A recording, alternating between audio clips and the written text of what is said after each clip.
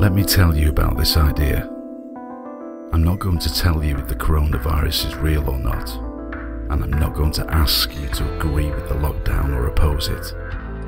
I just want you to consider for a moment that the information we receive might be manipulated and not all true. We all have this inner voice, the child that can spot the bullshit, but that intuitive voice is suppressed by the mass manipulation of the media machine, making you doubt your intuition in favour of the opinion of those faceless experts and fabricated statistics, reshaping your perception of reality and in turn controlling your behaviour. We all feel something is off here. I don't think we get back to normal. We get to a new normal. And a lot of it doesn't make sense.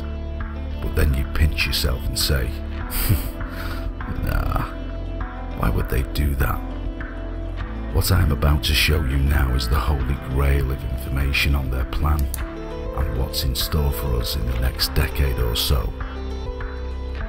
How would you look your children in the eye when they ask what you were doing? Have some shame and at least spread the word. Spread the word.